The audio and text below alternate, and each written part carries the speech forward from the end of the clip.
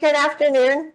So my name is Amy Lefebvre. I'm a geologist with the Corps of Engineers, just recently hired by the RMC, but before that I worked for Seattle District, and I was on a risk cadre for like 10 years. And so this was one of the early projects that I worked on and has been my favorite. So today I'm going to talk about the site characterization that we did for Abiquiu Dam with Albuquerque District, where we had concerns about seepage through the abutments as well as possible hydrofracture in the embankment. So this is an example of a compilation of a significant amount of project data that had been collected during various drilling or rehabilitation projects over many years, and how we presented it on plan maps and sections to improve our understanding of the condition and performance of the project and to build the case for our risk assessment. So this presentation focuses on how we developed the data and how we used it for the risk assessment. So here are our learning objectives. So we'll demonstrate how to present data on maps and sections that can improve the understanding of the condition and performance of a project. Demonstration how site characterization should be tailored to the level of the risk assessment and to the risk driver failure modes, and provide an example of site characterization using existing data on a project with a complex history of seepage and remedial grouting programs. So here's the outline. I'll talk about the project background, and then I'll get into the site characterization. I'll get into a little bit on instrumentation and seepage. If time allows, I'll show a 3D model that we built and then apply that to how it informed our issue evaluation study. So Abiquiu Dam is located in northern New Mexico. If I can see it, it's about right there. That's on the Rio Chama, which is a tributary of the Rio Grande. And the primary purpose of this project is for flood control and water storage for the city of Albuquerque. The geology at the site consists of a thick sequence of Permian and Triassic age sedimentary rock, which are composed of moderately fractured sandstones, conglomerates, and mudstones. The photo shows an outcrop just downstream of the embankment on the left side of the river. So the upper unit is the Paleo sandstone. This is over a mudstone layer, that is the salitral. And then we have the Chinook formation, which consists of a sandstone, a mudstone, and a lower sandstone unit. And then the Arroyo del Agua is interbedded sandstones and mudstones, and that forms the base of the stratigraphy beneath the foundation of the dam. And you'll see that in some more cross sections. So construction of Abiquiu Dam was completed in 1963. Since water was first impounded, the dam has had a history of excessive seepage through the fractured sandstone abutments. Remedial modifications to the project were conducted in the 60s, 70s, and 90s to reduce or control the seepage. So the most significant modifications include a remedial grouting program in 1966, which is shown by this red area here. Then we had more remedial grouting in the late 70s and to 1980, and that's in this green area. Both of these included installation of piezometers and drains, and then finally in 1989, they constructed these drainage adits shown here in purple in both of the abutments. So what were we concerned about? So there are a number of concerns that drove the risk assessment.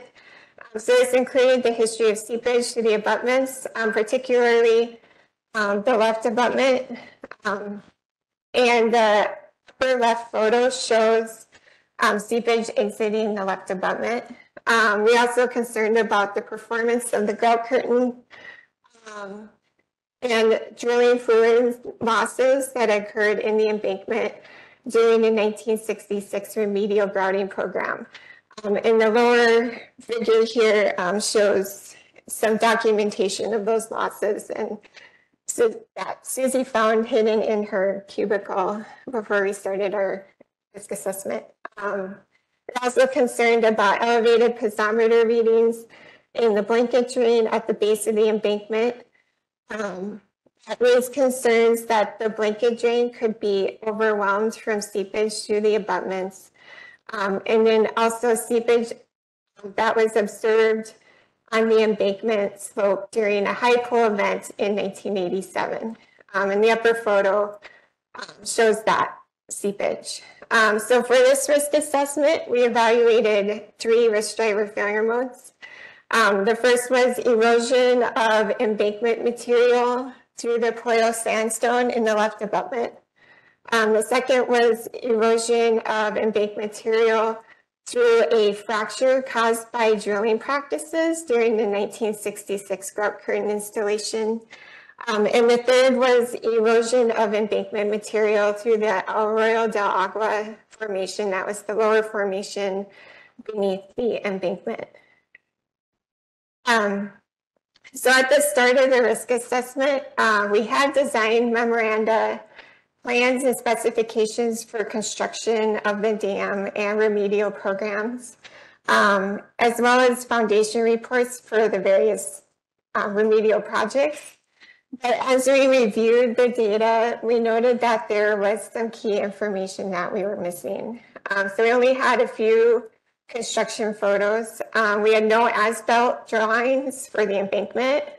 And the foundation report for the embankment was very brief. I think it was only like 6 pages long. It did not include any mapping of the foundation. And we also didn't have any foundation report or documentation from the 1978 grouting program. So we went to the National Archives office in Denver to search for this information that we were missing. As noted, we made 4 trips there, and I think sometimes we had 3 people with us just digging through boxes of information. So we found a lot of the information that we were looking for. Plus we found a few gems that we weren't expecting. We did not find a foundation report for the 1978 grout curtain, but we did find the grout records. We also found drilling logs and memos from drilling through the embankment after the 1980 grout curtain was completed. We found survey data of the excavated foundation for the embankment. We also found more piezometer logs and reports from the 1987 record pool, which included photos of the seepage on the abutment. So now I'm going to describe what we did with all of this data that we collected from the district documents and the National Archives. So the site characterization efforts included development of geologic and instrumentation maps, 12 geologic and instrumentation cross-sections and profiles, and then profiles of the grout data. These drawings were developed with Git, MicroStation, and ArcGIS, and we produced layered PDFs of these drawings to allow the team to view all of the data together, and then we could turn off layers to focus on some types of data. So here's what we had to start with for geologic cross sections, just from the construction drawings and foundation report. So these sections present a broad interpretation of the stratigraphy and the foundation of the dam, but they don't really provide any detail or any information that we can really use to assess the seepage through the abutment, except for where there's sandstone and where there are mudstone layers. So what we did is we took those cross sections and then we added all of the boring data that we could find from the pre-construction borings. We added multiple phases of piezometer installation diagrams from the design of the drainage data. And we also, so we put this data into a Git database, and then we exported it to MicroStation and plotted it on these drawings. So some of the data we showed included screen intervals for the piezometers. We have the original embankment, or the original ground surface, and then the new foundation surface for the embankment. We show construction stages for the embankment. Of course, we have the stratigraphy on here. We have piezometer readings from the pool of record and other high pools. It's just hard to see on here. Plus, we show just the elevation of the pool for those various events.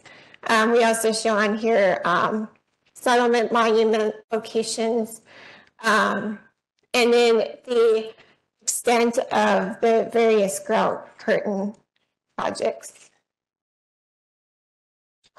So now I'm going to discuss those grout programs and how we incorporated and evaluated the grout data in our site characterization. So again, this map shows the original extent of the grout curtain, which is in blue, and then the two grout remedial programs, first one in red and the second one is in green. So shown here is the information that we had for the original grout curtain and the foundation of the embankment. And this is from the foundation report, so one of those 6 pages. So the grout profile shows the grout takes and the locations of loss of circulation. But this is really difficult to read, and it does not show any of the stratigraphy in the foundation.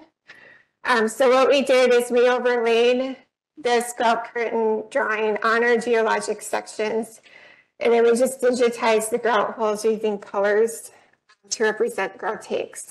So this visualization makes it easier to recognize trends and interpret those grout takes. So the grout takes are shown with sacks of cement ranging from less than 20 in blue to greater than 80 in red.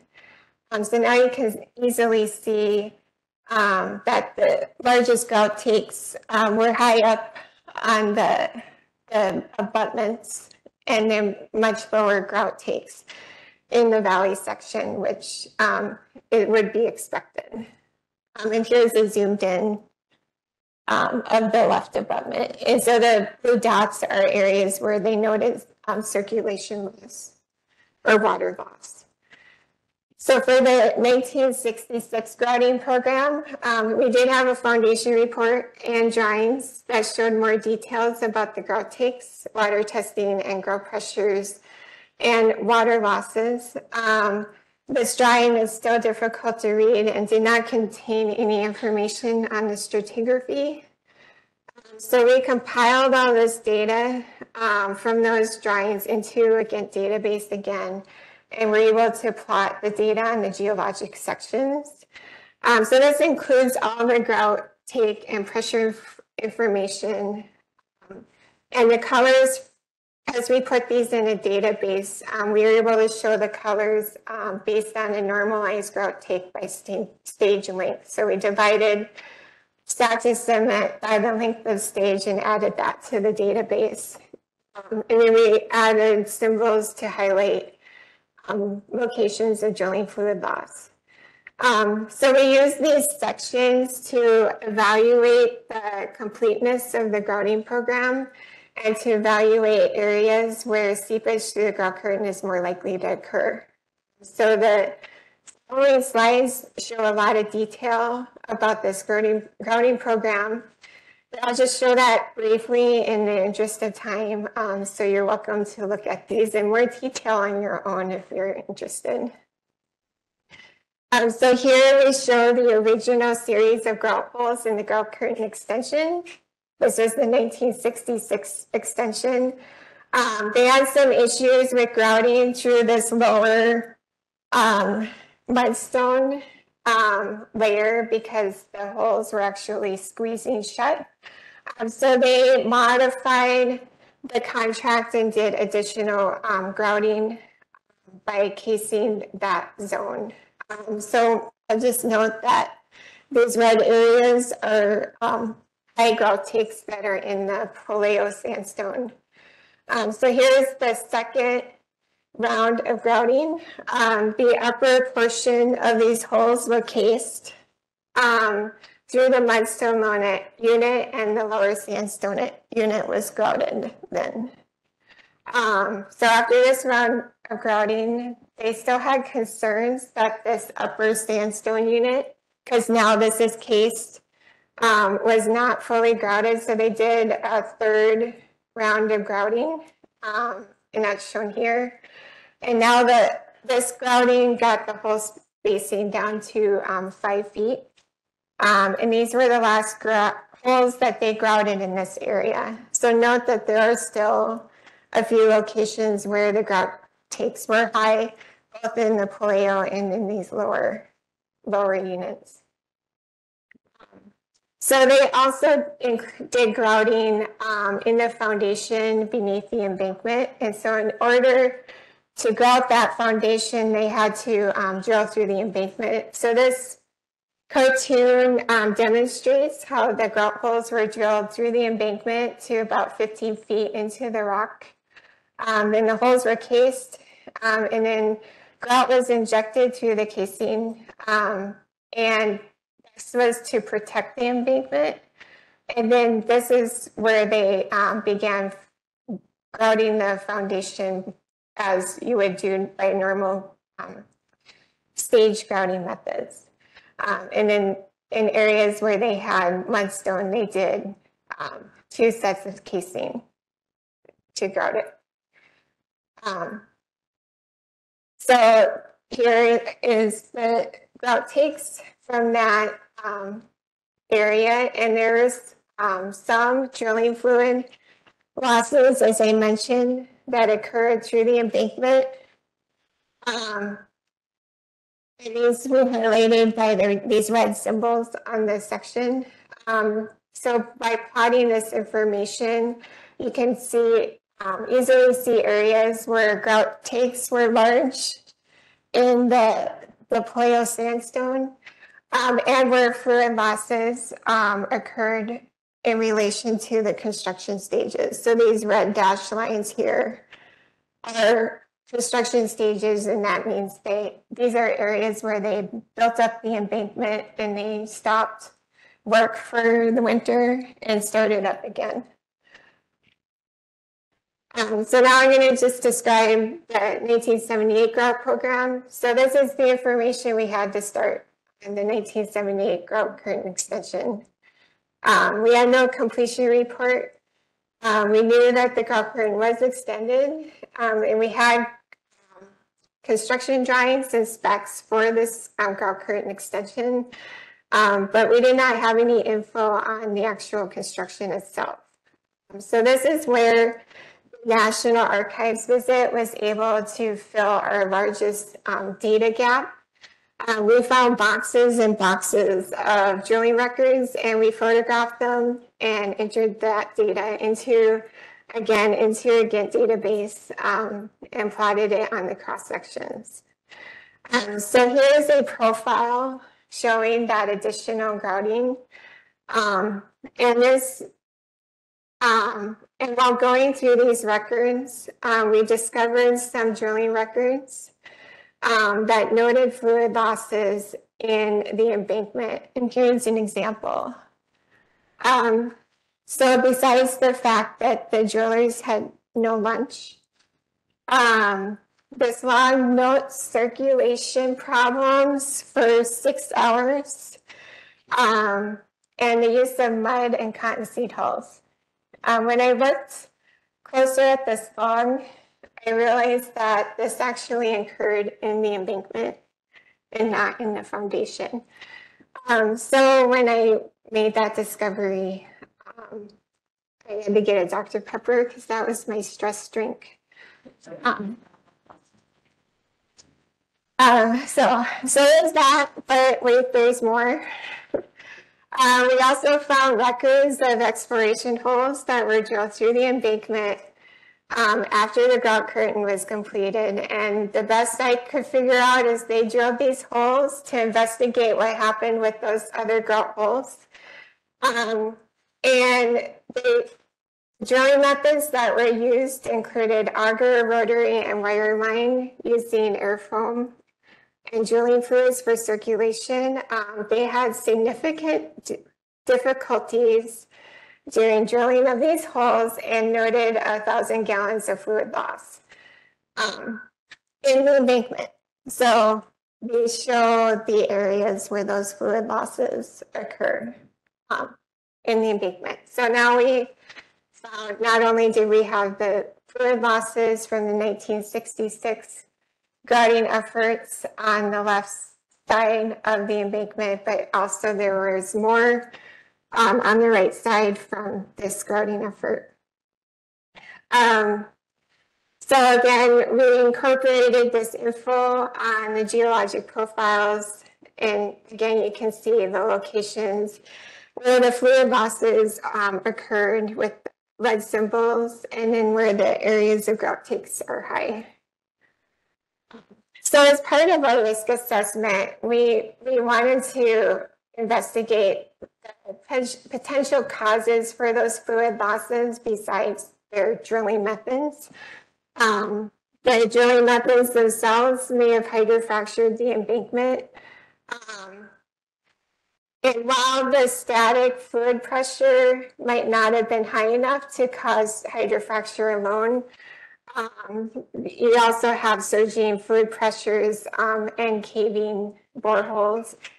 But again, looking at the locations of those fluid losses in relation to the limits for the seasonal shutdown layers, you can see that a number of them line up pretty closely to where these layers are, but not quite all of them. So another possible contributor that we looked at are low confining stresses in the embankment due to the geometry of the abutment slopes. So that's shown here. So here we have two changes in our abutment slopes. So this is our geotechnical engineer, Tyler Quick, modeled the minor effective stress in the embankment using sigma W, and noted that there are low stress zones in these areas that are below where these fluid losses occur.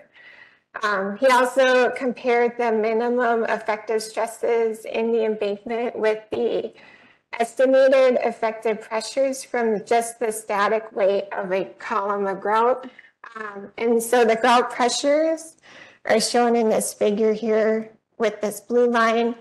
And that shows that, and these are the minimum effective stresses that he calculated, and just the weight of grout actually exceeds those stresses. So it's possible that even more hydrofracture could have occurred just from grouting the protective casing. So with the grout data from all three grout programs plotted on the profile, we are able to evaluate areas that with lack of grout closure where seepage to the abutment may be greater. So one issue that became apparent with all the data was there is a window in the grout curtain where they just didn't get grout holes, and this is where the 1966 grout curtain extension was all vertical holes, and then when they did the 78 grout curtain extension, they decided to do angled holes so you get better capture of the vertical joint sets. And they did not think about this gap here. So we realized that once we plotted, and then also we highlighted areas where there were still high grout takes during their last round of grouting. So very briefly, I will go through how we evaluated some observations of the instrumentation data and seepage through the abutments. So during the 1987 pool of record, seepage was observed in these locations here on the map, and I showed pictures of these earlier. And then we also have seepage that occurs regularly through the left abutment groin. And here are those pictures. So we constructed a cross-section through this location to try to better understand the areas of seepage. So the embankment piezometers show these symbols down here that you can barely see are the water levels in the piezometers. They show that they are pretty low, just above this blanket drain, which is shown by the orange. And then the seep from the left abutment is located here. So what we concluded is that those pools of water that were here was most likely water from the seep that is just flowing along the surface of the embankment and pooling in these ditches. So that was just something that we could easily figure out just from plotting the piezometer data on a specialized cross-section. So these next few slides, I'll just show some examples how we presented instrumentation data on the other cross-sections. So we included time series plots of instrument data with some key events noted. So in this one, water elevations in the piezometers were presented for the pool of record in light blue, and then the highest pool since the drainage adits were installed in purple here. So here you can see these water levels are higher than the drainage blanket. But in the time series plot, this is where the drainage adits were installed. You can also see that the piezometers have less response to pool after installation of the drainage adits. And so we concluded that the adits are helping control that seepage to the abutments and reducing the water that is getting into the blanket drain. So in this section that goes through the left abutment over here, we present the water level in this lower sandstone unit. And here you can see how the water levels drop across the grout curtain and are captured by the drainage adits, which are shown right here. And in this section shows piezometers screened in the upper paleo, and where we see little drop across the grout curtain, but also that the highest pool just barely gets the paleo sandstone wet. So we really don't have a lot of performance data through the sandstone layer to judge this, and this is where a lot of our uncertainty came. So our evaluation of seepage to the abutments also considered the drainage adits capability of controlling that seepage. This was a key factor in reducing the potential of erosion of embankment material through the abutments. So the drainage adits were constructed with drains that extend up into the upper paleo sandstone. So that's shown here. And there is uncertainty related to the extent of the adit drains due to a lack of detailed construction logs and the current condition of those adit drains. So to reduce this uncertainty, Albuquerque had the adit drains surveyed and inspected with a borehole camera. And these surveys determined the lengths of the drains, the screened intervals, and their condition. And so the conditions shown by these photos, a lot of the drains were nice and clear. Some of them did contain salt cedar roots and scaling or mineralization that makes them not very effective. So I'm just going to go through this very quickly.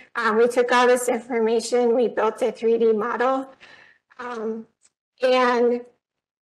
what I did is took all that, keep mentioning Gantt, we had all this data in Gantt, we had this 3D model of the drain survey, and it was very simple to overlay that boring information from the Gantt database onto these 3D drawings. So now you can, and if I had the model open, you could rotate it and make it look cool.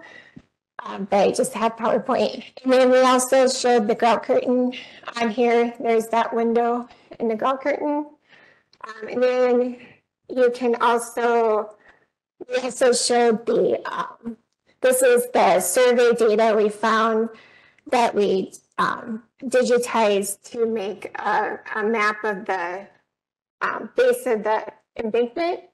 And when we overlaid that, we could kind of see how the drains were angled in relation and how close they get to the embankment to help inform how that's capturing the seepage that's coming through the abutment and protecting the embankment.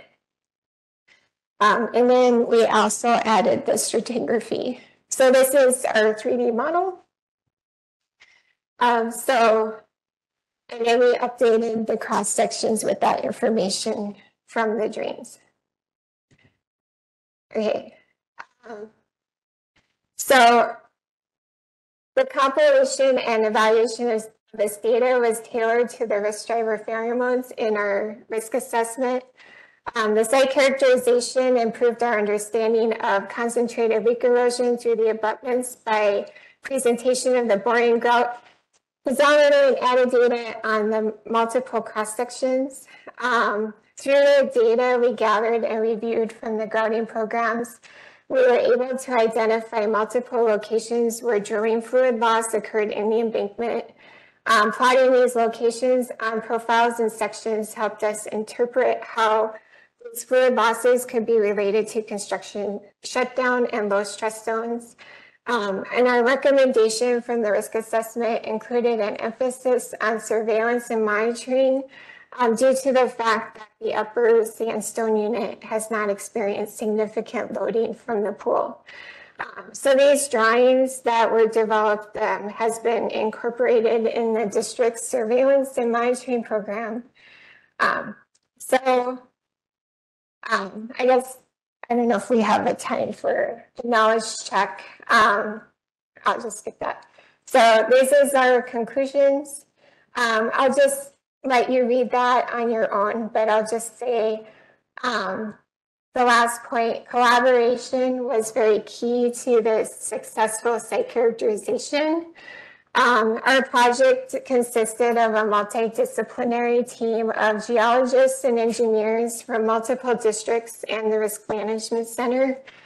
And while it was difficult to work with people remotely, we developed a good working relationship and communicated often through phone calls and in-person meetings to complete this project, and made great friends. So, and we even made team t-shirts, so, which I have here. And Team Abiquiu on the back is the, which we debuted to DSOG. Any questions? Or do you just want to go to dinner? Any questions for Amy? It's challenging to summarize a couple of years of blood, sweat, and tears on that project, but we had a lot of fun. And the work that Amy did, when we worked together on this, was key to understanding the risk at that dam. So just some quick info.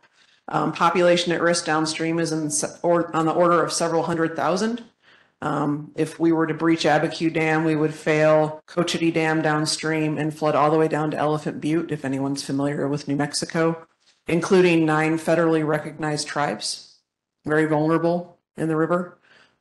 So a lot of the work that was done where she showed the drain surveys and the 3D models that were performed, those were done after DSOG, our senior oversight group, looked at the project where we briefed it. And so rather than, there wasn't really anything we could do to improve or lower the risk of the structure. But we thought that putting a beefy surveillance and monitoring plan in place, all the instruments are automated at the project with the exception of the seepage weirs and flumes. So that dam still keeps me up at night because of my bias, number one. It's not that I don't trust the risk assessment. I was part of the team. But I have a heavy bias, and it's that uncertain loading at high pools. Yeah. So, any questions for Amy? Yes. We talk about cascading effect of the cascading effect of the dam failure at Abiquiu that initially, could overtop some other dams, but aren't those specific failure modes specific to Abiquiu? And we don't take in consideration cascading effect. So, Correct. okay. So I'm just kind of confused by your statement. I can't recall if consequences included failure of coaching. You remember that off the top of your head? We typically, Joseph's right, we don't typically combine cascading failures. We try to just focus on the risk of the structure. But the life loss ticked up downstream coaching. So was modeled then, I guess, the downstream loss, or just specifically to if Abiquiu failed? I think we failed coaching as part of it, assuming Okay. because it would have been overwhelmed in place. Okay, because it was the same thing for Louisville and Ray Roberts when I was working on that, and so that's where we got into it. So Yeah, in reality, we want to look at cascading failures because that could be what actually happens. But as an agency, we've had to try to focus like who's holding the risk in the system. And so it gets sticky when we try to transfer risk down. And it just worked out that Abiquiu at a high pool holds 2.5 times the PMF, so something like 1.5 million acre. And Coachee, I think its total capacity to top a dam is probably half a million acre feet. So it would just be overwhelmed. okay, Hand wringing over that. okay, just curious. It's a good question and good point for sure, just to be clear. So good job, everybody.